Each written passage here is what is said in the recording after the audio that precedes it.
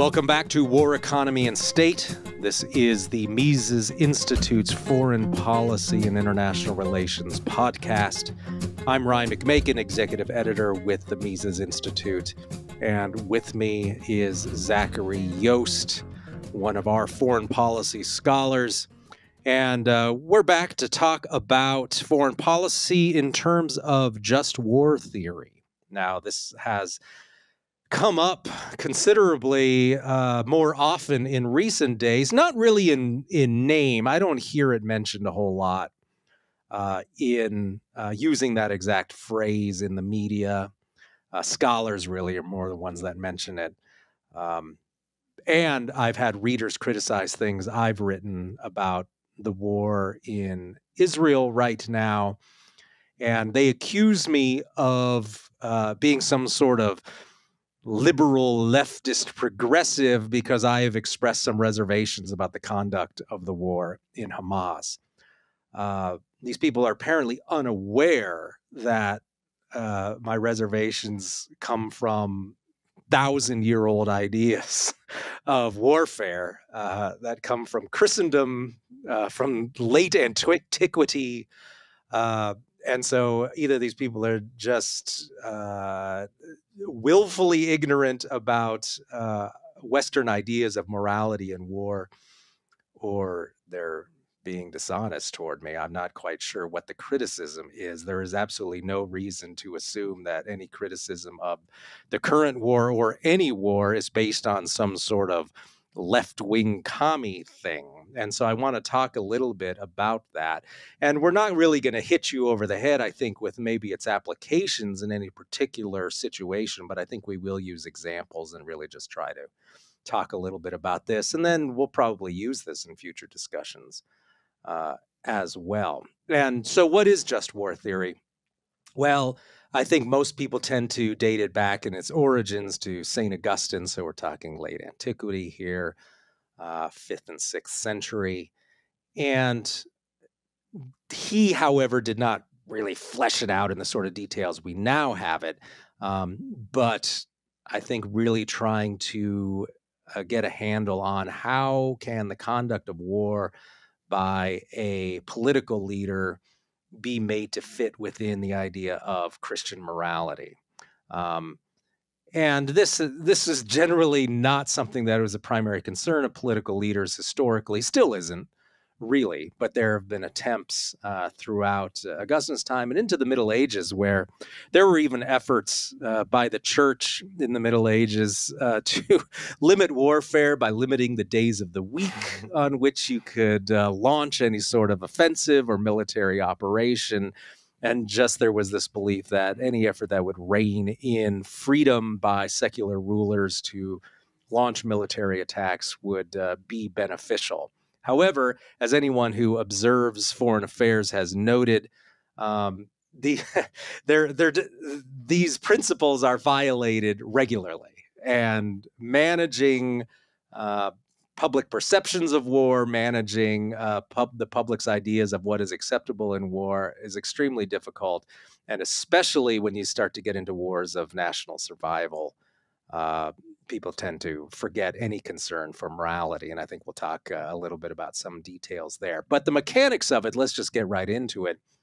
There are two main categories of the rules of warfare as explained by proponents of just war theory. Now, the first is justice in movement toward war, justice in the declaration of war. This is that you can only begin a war or declare war or initiate military actions for a just reason. And this falls under the Latin phrase jus ad bellum, that is justice toward war. And so we can look at that and see, all right, what are some of the preconditions in there? And some of the basics here is that the resort to war can be justified only if there is a just cause. So simply a war of aggression, a war to ethnically cleanse a group, a war to simply justify the political or to enrich the political leaders. Those are all arguably unjust reasons for going to war. Now, of course, the things that would be justified under this would be resisting aggression, an armed attack on one state, um, and repulsing some sort of horrible, unjust act that has been committed against your state by a neighboring state. Or, of course, this is developed prior to the existence of states in many areas, your territory, or even your clan by a neighboring group. So that's certainly one issue that's usually used to justify uh, the declaration and movement toward war. Also, protecting your citizens from some sorts of rights violation. This has even been used to justify humanitarian wars, and also some other lesser important conditions would be the war must be declared by some sort of legitimate authority and fought with right intentions. Those are, of course, you can see fairly malleable things. However, did some group within the state declare war in the name of the legitimate state? That would be something that would factor into concerns as well. And then there are conditions that concern the consequences of the war. The war must have a reasonable hope of success. This old pagan idea of, well, we have no chance of success, but we're going to go down in a blaze of glory.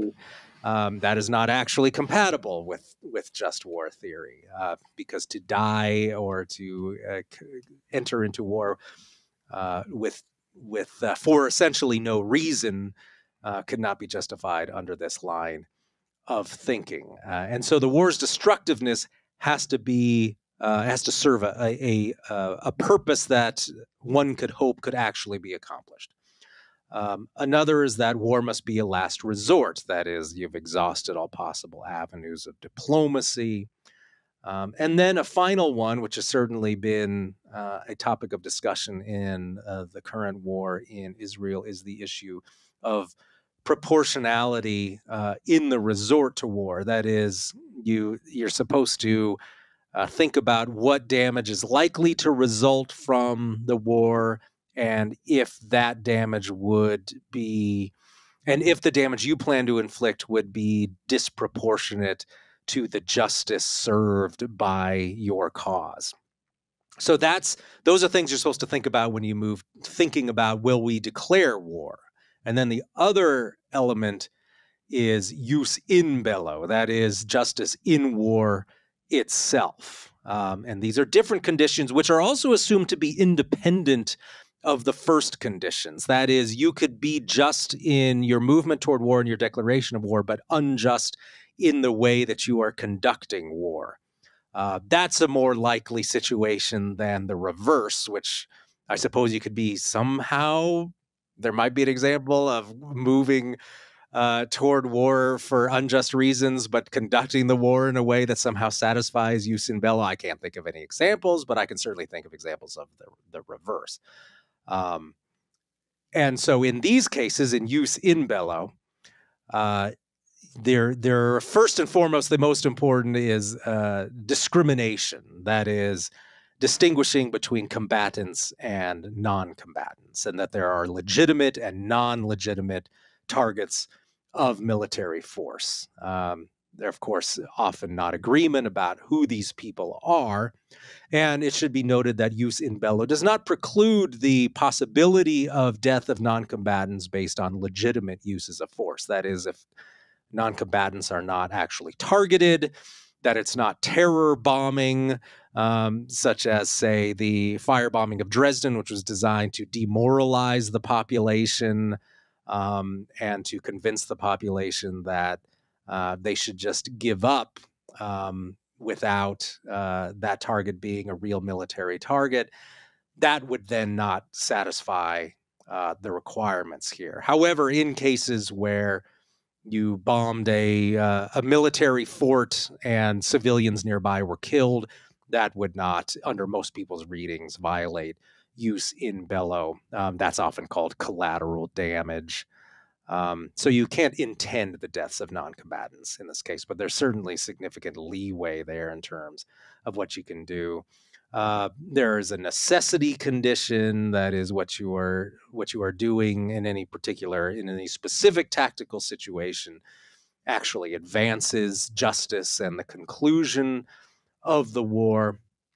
And then here, there is also a proportionality condition. Separate from the proportionality in determining if war should be started, this is, will a specific act and the conduct of the war in general be disproportionate to the harm that was inflicted on your country. So if your country did not suffer many civilian deaths committed by your enemy, and you bomb one of their cities filled with old men, women, and children, especially if this was not absolutely necessary, then that would not be justifiable under the situation. And so, of course, then all sorts of debates over whether something is proportional or not. And I'll look at some of that, because I have found the discussion over proportionality to be pretty dumb in the current situation, where people who support the war are providing really lame definitions of what constitutes proportionality. But that's just the basics. And a lot of this is reflected in the Geneva Conventions, and especially in 18th, 19th, and 20th century ideas of war. And that was, of course, as everybody knows, just from watching movies, the 18th century was arguably, I mean, obviously there are many exceptions, arguably in many cases, sort of a golden age in terms of attempts to avoid the excesses of war. Right before you're burning your city down, we'll let you know ahead of time so you can evacuate, that sort of thing. Of course, all of that went out the window in the 20th century, but some still cling to these sorts of ideas of how can we avoid the worst consequences of war. So those are the basic principles. But I'll ask you, Zach, how well are we doing on living according to these ideas, and how popular are these notions in the actual practice of war today? Right. Yeah, I would say not too popular. And I think it just, my interpretation of just war theory is that it stems from a belief in natural law, which predates Christianity. I might be mistaken on this, but I believe that one of the criticisms of Julius Caesar before he crossed the Rubicon was that he was waging an unjust war in Gaul. I think Cato the Younger made that argument. I might be mistaken there. But so this idea has been around.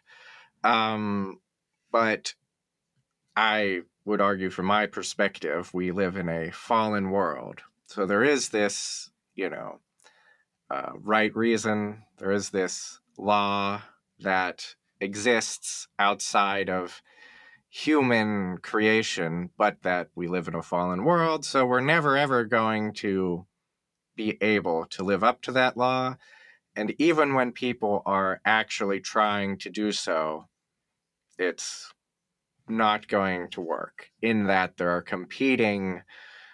You can have two parties who are legitimately trying to live up to natural law and just war, who come to differing conclusions. Now, I do think it's helpful, though, just as a way of thinking.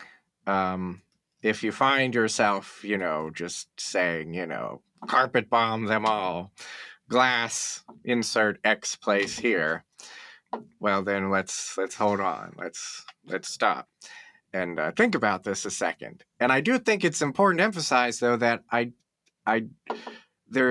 don't think there is necessarily a conflict between just war and actual pragmatic action.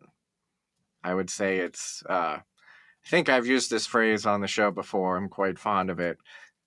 It was worse than a crime. It was a mistake. I think that can probably be said for a lot of violations of just war theory. You used the example of the firebombing of Dresden. As far as I'm aware, most of the studies on this issue show that strategic bombing campaigns, leveling cities and whatnot, does not tend to undermine support for the regime. It tends to produce a rally around the flag effect. Oh, gee, the enemies are carpet bombing my city. I'm not going to blame the government. I'm going to blame the enemy. Look how ruthless they are. We better, defeat them, or who knows what they'll do if we're defeated. And similarly, I think you can make a case that the Nazi Germany undermined its ability to conquer the Soviet Union by their just waging a genocide. And this is a view also held by Russian nationalists that, and just sort of side note here, Russian nationalists tend to view the Soviet Union as a disaster and hate Stalin on all that sort of stuff. So one interpretation I've read is the reason millions and millions of Soviet soldiers surrendered to the Germans at the beginning of the war on the Eastern Front was because, well, it's not worth dying for Stalin, he's a crazy person, society's been totally messed up by the Soviet, rule. Well, then the Germans killed like 2 million Soviet prisoners by like December of 1941, if I'm not mistaken. So it, the quote unquote Great Patriotic War, I would argue, and this is also what Russian nationalists today argue, was not about, we must protect Stalin, we must protect the glorious Soviet Union. It was more like, this is a war of existence. These Germans are going to kill everyone. And I mean, we literally have their plans to do that, had they succeeded in conquering more of the Soviet Union. And it was less, glorious communist revolution and more, my family, my friends, my, town, these barbarians are going to kill us all. And in turn, when a war is especially existential, it becomes just unimaginably brutal. I mean, the number that I agree with is that 27 million Soviets were killed during the Great Patriotic War, as they call it. That's sort of just unfathomable. And when the Soviets reached, Prussia and then Eastern Germany, they, let's just say they were not practicing just war. I mean, it was extremely brutal. I was just, I think there's a book, which I've not read, but has been recommended to me, called Bloodlands, I think, which is about the war on the Eastern Front, which is probably one of the most brutal conflicts in human history. And there's, we've talked about the, it's slipping my mind, but sort of the forced German militia, which was far inferior to the Swiss model, but it was basically the same thing that happened in the Soviet Union in reverse, where all of the, anyone who could carry a stick was fighting the Soviets because it was just a war of extermination, basically. So all that's to say, there are pragmatic reasons to try and adhere to some extent to just war theory. But not that just war theory is, perfect. And I think there are two good quotes from the, what's it called? The Catechism of the Catholic Church, which has a section on just war theory. Paragraph 2312 says, "The mere fact that war has regrettably broken out does not mean that everything becomes licit between the warring parties." Which I think is a good rule of thumb. And, just because war has started doesn't mean you can just start glassing cities. Now, I do have other criticisms going back to a just cause of war. But, that's my sort of pitch for pragmatism aligns with just war theory to some extent. Well, and certainly I think the more extreme interpretations that you had of just war theory, and I don't use extreme as a pejorative, just more unusual interpretations, I would say. They can be found. In the Middle Ages, there was an extensive anti-war movement led largely by Franciscans, not shockingly. Plenty of opposition to the Crusades, which I would argue was a defensive war, actually, and could have been justified under just war theory. But many of your more diehard monks and such felt that it was unjustifiable. And I think it goes back to a lot of the thinking in Augustine himself, who, well, Augustine's trying to get this idea. And this also plays into why a lot of people sort of dismiss it today, especially non-Christians, because they're kind of like, well, nice just war theory, but point out to me a country that has ever followed it and still exists. Which I would argue, actually, some countries that are situated in places such as the United States could practice it and still exist. Poland, probably not. But that's an argument for another day. But the reason it seems so extreme and unreasonable, I think, to some people is the way it was practiced by many Franciscans and other opponents of the war, and based on this idea by Augustine that it was better to die than to commit sin. And so since the best Christians are the martyrs, essentially, in this early Christian view, that if your city is invaded and such, rather than risk committing some sort of war crime, they wouldn't use that term, but it's equivalent. And again, not all violence is a crime. He wouldn't claim that, but he would claim that if you allow yourself to be overcome by the lust for revenge, or if you start interpreting anything you do as illicit, you do actually target women and children, that it would be better to simply suffer evil than to commit it. And this was a fairly widespread view among many early Christians, especially your more diehard saints and monks and desert fathers and those sorts of people. And of course, many ordinary people don't find that terribly convincing. Nevertheless, it was a popular view, and you can see it in Augustine, where it comes up really quite often in City of God and in a lot of his shorter works, where he points out that the problem with, say, murder, independent, just a single murder or widespread murder, that the main problem is how it endangers the soul of the murderer. And so, you were murdered. You're a child who was murdered by a child murderer.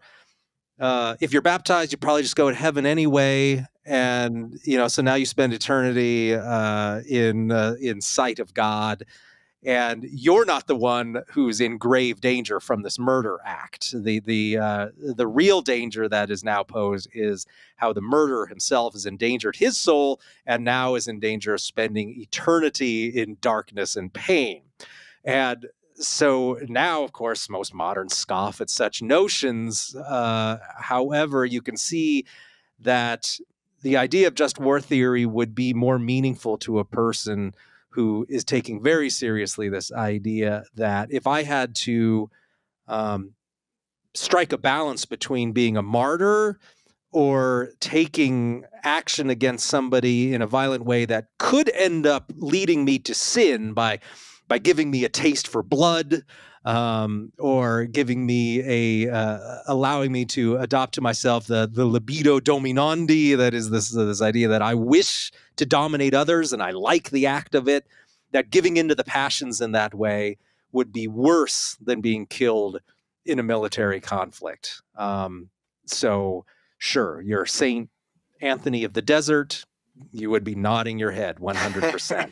You're a regular person who doesn't take those sorts of ideas very seriously, this might strike you as madness, especially if you're just a non-Christian altogether, which, by the way, Christianity isn't the most popular religion in the Levant at the moment, so you can see why a lot of participants in wars throughout the Middle East aren't particularly taken with just war theory, certainly not its more radical Christian elements. So that gives you some idea of where this came from and how there are certainly disagreements in interpretation.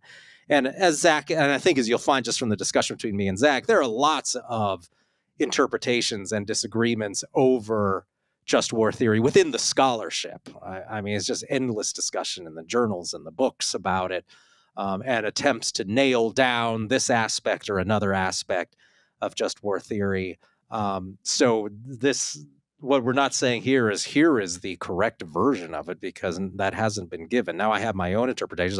My interpretation is a little bit more extreme to the war avoidance side. So I do think that just war theory actually provides too many exceptions to what's acceptable in most cases. But we do not deny, as just in some of these examples that Zach has mentioned so far, that under many circumstances, boy, it's just kind of a lost cause to get people to adhere to it, especially when you're starting the conflict with one side blatantly violating concepts of morality and war, as did the totalitarian Nazi regime, where you're right, there was no need to kill a bunch of prisoners, and all it did was excite your enemy against you, which more savvy conquerors throughout the ages knew that was exactly not what you should do, that you should make it easy on the conquered parties to join your side. But of course, Hitler had such a weird fanatical ideology about the Slavs and all of that I guess that just didn't really fit into their idea. And so once you're in a situation where you feel that, no matter what you do, you're probably going to be murdered. So it becomes the law of the jungle, essentially, where, okay, if I don't fight back by any means necessary, then we're just all dead. And this is going to be a problem, especially for those groups that are evenly matched or have few defenses against some group from the outside that is seeking to kill you. So if you don't have the luxury of calling in superior military force that might be able to put up effective defenses that could actually stave off conflict and really put you in a position where you could refrain from just savage hand-to-hand fighting and just killing anyone that you suspect of being an intruder, and these all lend themselves toward violations of just war theory, then you're going to be in a situation that's probably going to lead you down the road of being in violation. Whereas if you were, say, in a situation like the United States, where you've got oceans on each side, yes, the enemy has attacked some fringe area, some borderland, some outpost you have, that's a lot easier than in that situation to follow the basic concepts in within just war theory. And when you are a very wealthy country that has many means of exercising defense at your disposal, then I think you probably are in a position where you could be held more accountable, where you're actually more guilty for violating just war theory, because you had options. Whereas some Russian peasant in Western Russia, surrounded by Nazis, you could hardly blame the guy for just open firing on anyone you don't recognize. And so these are very different situations.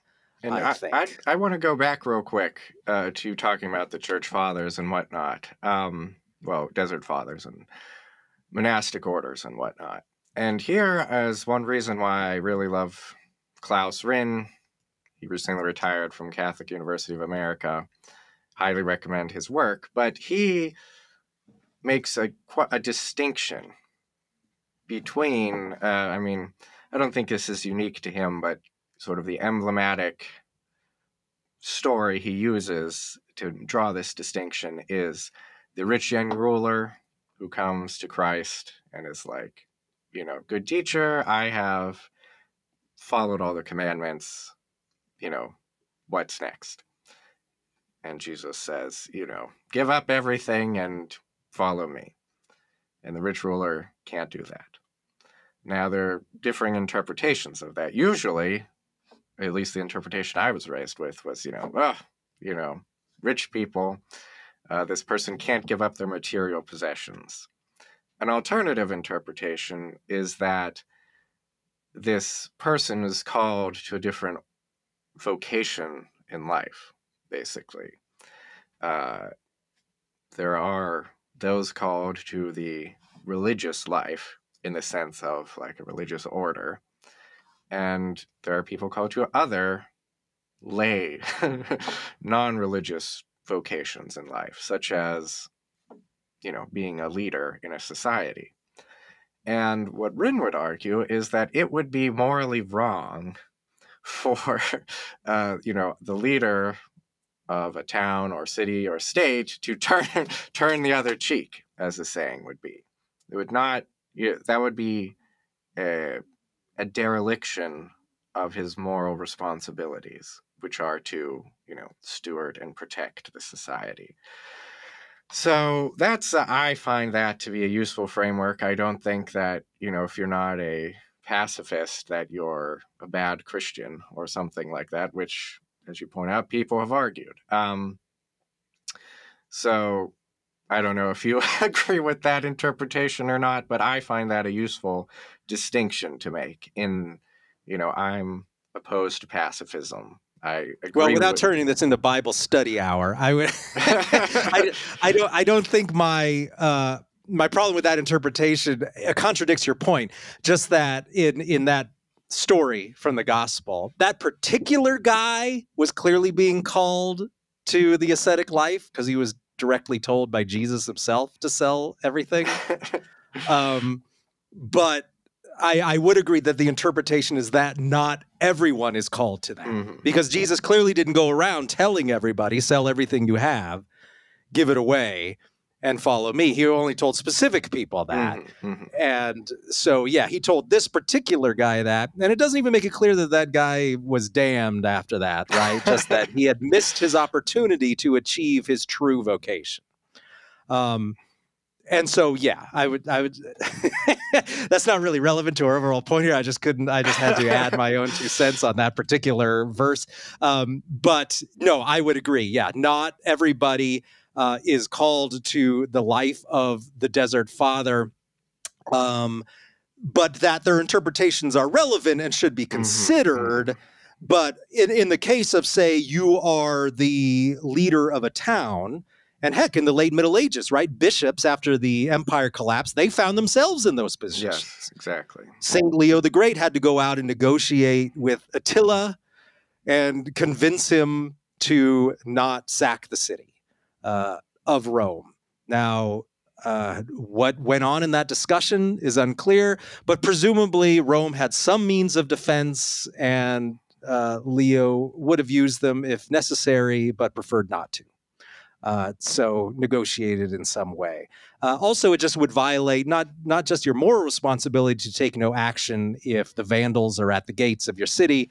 It would violate your contractual obligation, right? You've been hired, essentially. The division of labor is the reason you have soldiers and people designed to defend your city. So, yes, I'm not a pacifist myself, so I would agree. Yeah, security guards serve a real purpose. And especially if they can serve a defensive purpose, that is extremely important. Of course, those are all real clear-cut examples, right? There's a horde of barbarians at the gate. You could kill all of the ones that happen to come to the gate for the most part and not violate any just war theory. However, if you went and you found the Vandals' villages and burned them all to the ground and killed all the women, that would be another matter. But yes, I don't think either you or I are taking the pacifist position here at all. And certainly almost nobody argues that just war theory is a pacifist doctrine, because it makes so many exceptions. And Augustine himself was not one, in spite of his caution in terms of avoiding the outcomes. Yeah, I think he was involved in the defense of Hippo from the Vandals or gods. Yeah, that's why I use that example. He was literally in the that was his job. Yeah. Now, late in the last siege of his life, he died in bed during the siege, so he had to delegate those duties to others.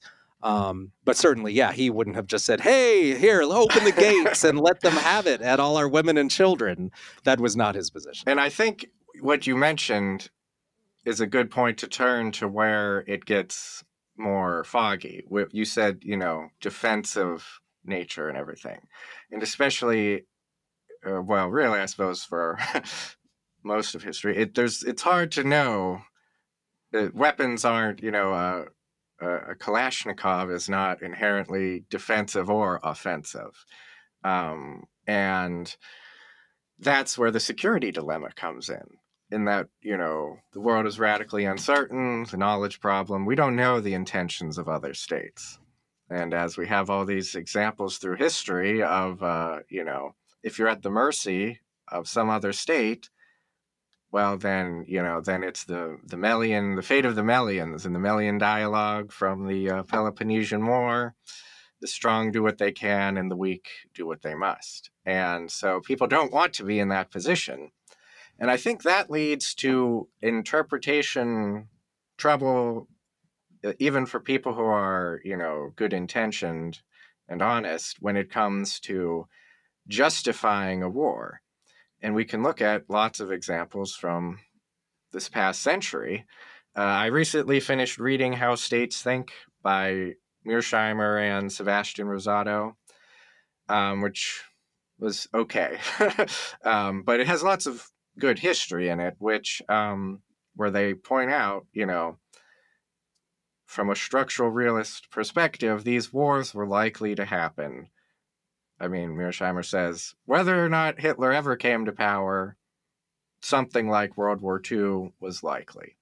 And where sort of these preventative wars, preemptive wars come into play is in the relative balance of power, where it's right now, my state is strong. But projecting to the future, we're going to lose relative power to the Soviet Union, say.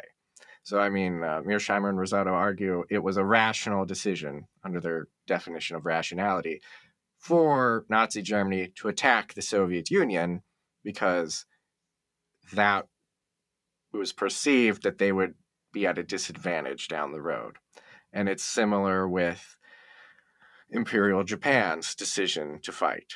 They were not under any illusion that they had great odds. I mean, there's quotes where they're basically say, yeah, we're probably going to lose. But projecting out due to the oil embargo and other things, they're like, in 3 years, we will be completely at the mercy of anyone else. So either we lose then and are at the enemy's mercy, or we give it a go now. That's not to say, I mean, Japanese committed numerous atrocities, as did Nazi Germany, that violated just war. But I think you can see why that provokes a dilemma of, well, you could make a case from just war theory that Imperial Japan bombing Pearl Harbor was, made sense from that perspective, which sort of then it's like, oh, well, World War II was justified by just war theory. How useful is it? So I do think it's useful, but it is not as clean cut as people would like, for sure. Well, in many cases, of course, it is clean cut from when we're talking about the United States. Oh, for sure, yes. Right. And to get back to now, bring up the discussion to the last part of my last comment, which is that wealthy countries have more luxuries and more choices in war, and countries that are situated in an advantageous defensive position. So did the bombing of Pearl Harbor and the invasion of some minor Aleutian islands justify the firebombing of Tokyo that killed tens of thousands, maybe even 100,000 men, women, and children in a night? And interestingly, Robert McNamara says no. He says in The Fog of War, that very good documentary that interviews McNamara just about his whole history, not just his role in Vietnam. He says just point blank, Curtis LeMay and me, this is McNamara speaking, Curtis LeMay and me were behaving as war criminals. If we had lost the war, we would have been tried as war criminals, because he agreed that the firebombing of Japan was not proportional to the chiefs that they were trying to end. And then presumably the nuclear bombs as well would be included in that case. And so that's certainly a luxury the United States had, because it didn't really. The propaganda, the American propaganda was, the Japanese are going to invade the American mainland any day now, but that was never realistic. And so you simply didn't have to do that. Another example would be not necessarily in the conducting of battle, but in other types of arguable war crimes, which would be a good point, for example, was made that because of the U.S.'s relative security, right, that makes the internment of the Japanese seem all the more unnecessary and excessive from the American point of view. And a good point that one could make, though, because you can point out, the Japanese were treated fairly well within the internment camps, obviously, and I would agree, not a comparison to a death camp from the Eastern Front of Europe. So, okay, I fully will admit that there's not a comparison there. However, some have made the point, and it's an insightful point, that the U.S. didn't have to resort to that sort of treatment. If the U.S. had been losing the war, if the U.S. had been running out of money to conduct the war, you can be sure that the treatment of the Japanese in those internment camps would have been far, far worse. That where would be an easy place to cut food rations if your country's running out of food? Well, you just cut back in all those internment camps and any other prisoners of war. And then, of course, if the Americans were losing the war, it would have been much more easy for them to justify in their own minds, well, maybe just start killing the people in those internment camps because they're a drain on our population. And you can look at how the Germans freaked out after Stalingrad when it became clear that Germany probably was not going to win this war. And then they start rounding up the dissidents. They start killing more people in the concentration camps. And so the U.S. just simply wasn't in that position at any time during the war. And so had it committed similar sorts of offenses, like, say, Soviet treatment of the Nazis in their camps, that you could have easily made the case that, this was more a clear war crime because they weren't really driven to it in any sense. And so there is the application, I think, can vary from country to country. And then just more recently, right, looking at the American involvement in Iraq, right, very hard to make a case that justified either jus ad bellum or jus in bellum. Mm-hmm. I don't see how that could be justified under just war theory at all. You might be able to make the case that the war in Afghanistan satisfied on some level jus ad bellum. But the way the war was conducted for 20 years, starving out the population, I mean, these just simply did not satisfy just war theory, especially since they really served no defensive position and advantage for the United States. And as you pointed out, in the end, they proved to be strategic disasters. Mm-hmm. And so this is absolutely the worse than a crime, it was a mistake sort of situation. And so you can see there how these are easy cases, I think, at least in my thinking, to say, these clearly don't justify just war theory. Now, the current, of course, debate over this is with the Israel-Hamas war.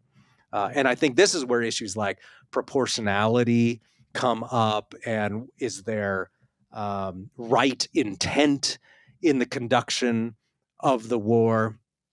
I would say that I don't find terribly convincing that right intention could be attributed to Hamas. But I know some people would claim that. However, because there was deliberate targeting of non-combatants in those cases. Now, there was targeting of combatants as well. So there is a bit more complexity in there than the enemies of Hamas are saying. However, I think we're at the stage now where Hamas has been clearly repulsed, pushed out of Israel proper, and now the question is the ongoing response proportional? And that's where I think I see most of the debate, because I think even the international response, even among Arab countries, was that, okay, they slaughtered people at a music festival. We can appreciate why Israel would respond with alacrity and a significant use of force. But as time wears on, when you start to see that, and it's going to be well in excess of 10 times as many casualties on the Palestinian side as on the Israeli side, okay, at what point is proportionality a serious issue? When is it being violated? And it's hard to find any agreement on that. Now, of course, I've seen some of the defenders of Israel use just terrible claims and attempts to just push that aside. I saw one guy on the BBC claim that what does proportionality mean?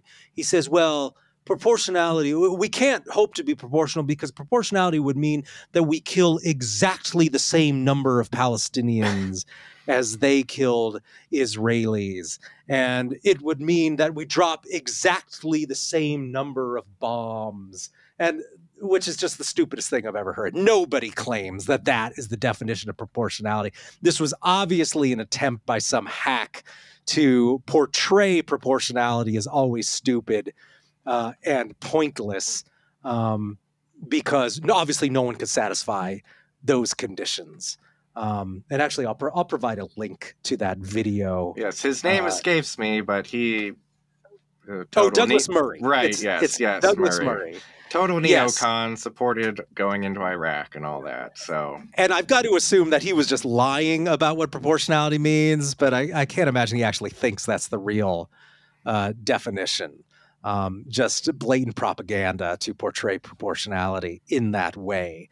One could disagree. One could agree with Douglas Murray that the war from the Israeli side is justified and still not have such a stupid definition of proportionality. And I think this goes back to our previous episode of, life is so complicated.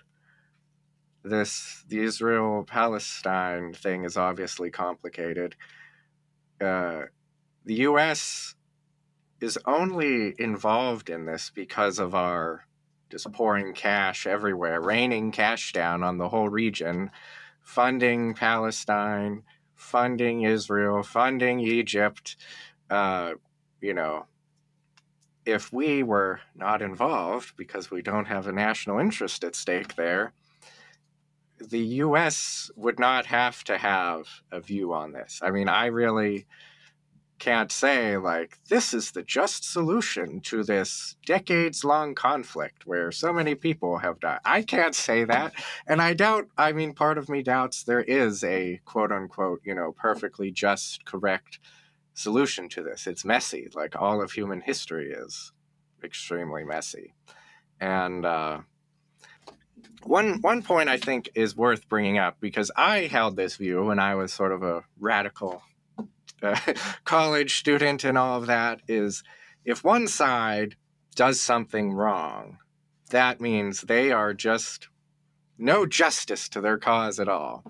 The Allies firebombed Dresden, they rounded up Japanese, they killed prisoners. I mean, that definitely happened on the Western Front too, and quite amazingly, really, because it received DoD support. In Saving Private Ryan, right at the beginning, we see a scene where 2 Czech conscripts are trying to surrender, and the American GIs just gun them down and laugh about it. That was a thing that happened on the Western Front. In preparation for D-Day, thousands and thousands of French civilians were killed in the preparatory bombing campaign by the Allies. Although Charles de Gaulle was the French people will bear any sacrifice.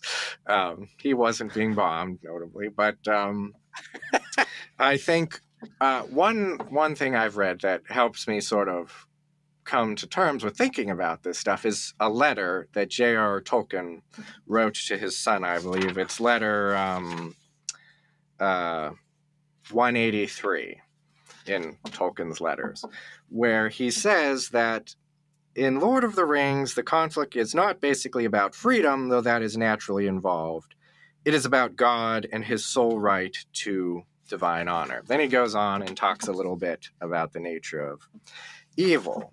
And then he says, if he being Sauron, had been victorious, he would have demanded divine honor from all rational creatures and absolute temporal power over the whole world. And this is the important line. So even if in desperation the West had bred or hired hordes of orcs and had cruelly ravaged the lands of other men as allies of Sauron, or merely to prevent them from aiding him, their cause would have remained indefeasibly right, as does the cause of those who oppose now the state god and marshal this or that as its high priest, even if it is true, as it unfortunately is, that many of their deeds are wrong, even if they were true, as it is not, that the inhabitants of the West, except for a minority of wealthy bosses, live in fear and squalor, while the worshippers of the state god live in peace and abundance and in mutual esteem and trust. So, not saying that one party or the other is Sauron incarnate in any of these contemporary conflicts we're talking about, but I do think it's important not to lose sight that, bad humans are fallen, so there will never be some perfect war. There will never be some quote-unquote humanitarian war where no civilians are killed, no innocent people are damaged. War's messy, which is why we should try and avoid it at all possible, because the costs are extreme and immense and can't even be tallied up until literally like decades afterwards. So I think that's just important to keep in mind, and it's also, I don't think, would be in conflict with St. Augustine or anything like that we've been talking about.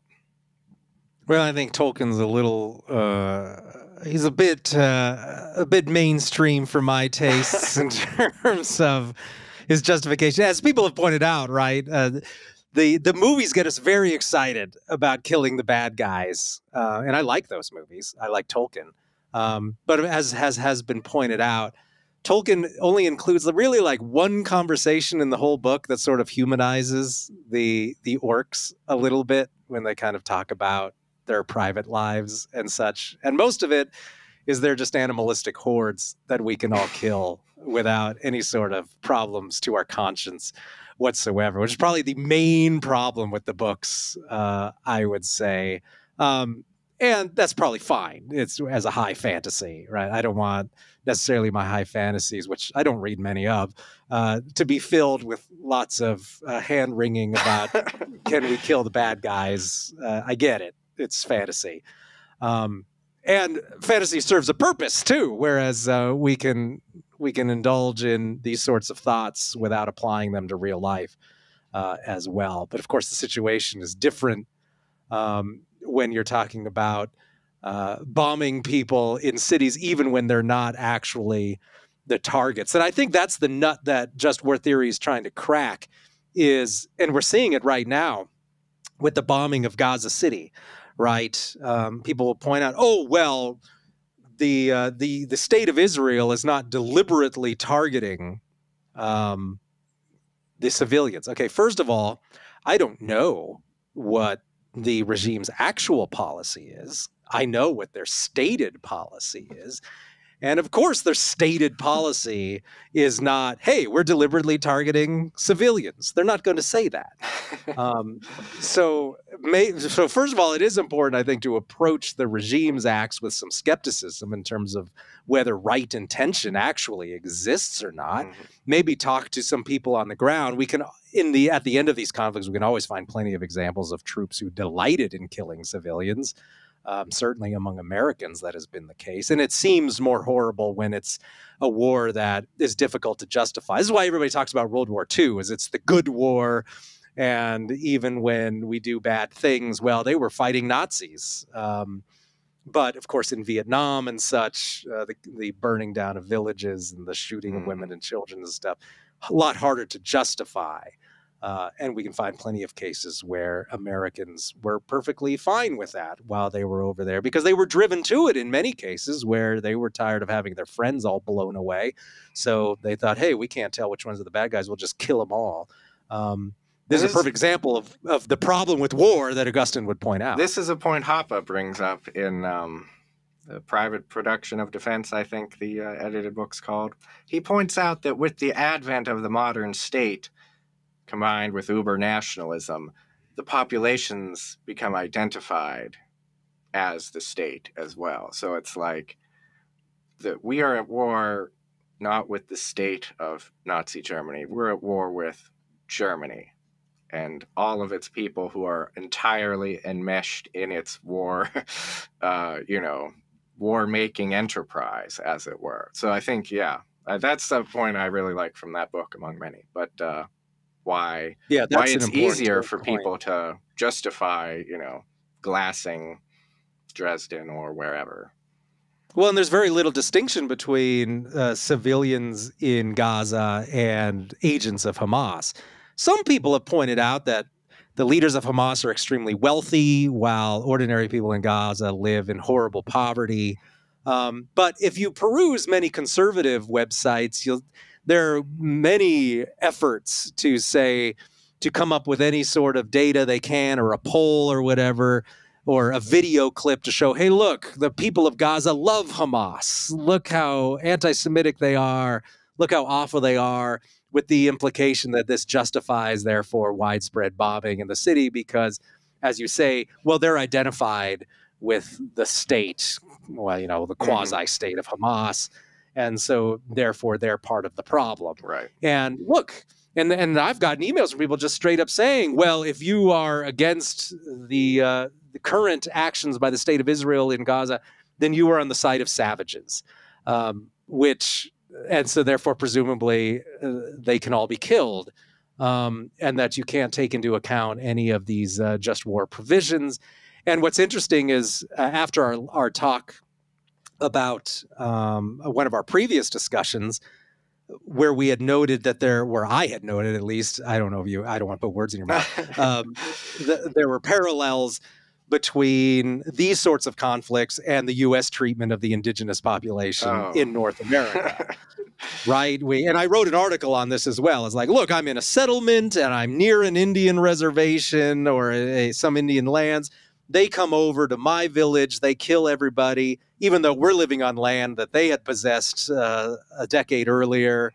They kill us. Well, now that justifies just us completely wiping out their settlement now. So it was this endless back and forth then, justified on both sides, how, those other guys are barbarians and savages, and our very existence depends on them being wiped out. And so I see, when I actually was at a party, I guess, a going away party the other night, and regular people had some questions about just war theory.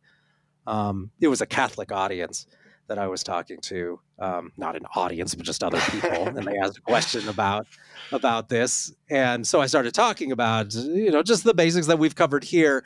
And it was amazing to listen to the justifications that immediately started to come out of the woodwork, right? In that, you had to firebomb Japan because look at those crazy guys who were on those islands like 20 years after the war ended. They were fanatics. So you couldn't conduct the war in a normal way. They were fanatical. And so that absolves us of just war considerations. And so when you can portray the other side as simply being beyond reason, and that robs them of their humanity a little bit and makes it a little bit easier than to carpet bomb the entire city. And as long as you can just say, well, our policy isn't to actually target non-combatants, it's all collateral damage, that would then fit under just war theory, which just shows how flexible it can be in some situations. And so I disagree with that interpretation. And so I would say bring a little bit more skepticism about what the state is saying it's doing versus what it's actually doing. And you have to, as just war theory suggests, you have to consider the actual outcomes and the actual results, not just the stated goals, in order to come to a conclusion. And just the final point I think I would make is just that when you raise children, you notice that it's a very human impulse is to point out that this crime was committed against me. That other kid stole my toys or whatever. So now I'm basically justified in doing whatever is necessary to get my revenge, to set things right, to reestablish justice. Of course, 3-year-olds don't state it that way, but the feeling of being wronged, basically all bets are off. I can now do whatever because that person has established by committing that bad act that they are undeserving of justice on any level. And you can see that this is inbred in the human psyche to behave that way. So you still come across those arguments all the time. Now, it starts to get complicated when you start to argue that, well, those people in Japan did these horrible acts, right? They committed war crimes in China, for example. So therefore, we're justifying and bombing a bunch of third parties who happen to be the same ethnicity as those people who committed war crimes in China. So that immediately adds a red flag to your response because you're not actually targeting the people who committed the crime. But a lot of people just gloss that part over. So it is helpful to have at least written down somewhere a framework for, okay, these people are combatants, those people aren't. You can't just attack third parties because of something somebody else did. But there is a recognition in the theory that wars are in fact messy and that these people are going to get killed. The question is, you need to give it some real hard thought as to whether it's justified or not. Yeah. Now, do you have anything you want to add at the end? No, I think you summed it up pretty well. It's complicated and messy, but that doesn't mean we can just go wild and slaughter all of our enemies. Although, one small point, as you pointed out, this sort of human impulse of like, they took my toys. Now I can beat them with the stick. In a way, it is so human because, just sort of evolutionarily speaking, back in the, when life was nasty, brutish, and short, humans were extremely violent, and, humans who weren't got selected out, basically, because they were killed and all their stuff was taken. So it is, maybe in a few thousand years we'll be a little better, but I doubt it. Well, on that note, I might note that our last episode was noted by some readers as the most depressing episode ever. So I think this was a little lighter, but on that depressing note, we will end this episode of War, Economy, and State. Thank you for listening. We hope this has been helpful. And so we'll be back next month, which I guess is January, with another episode. And so we'll see you next time.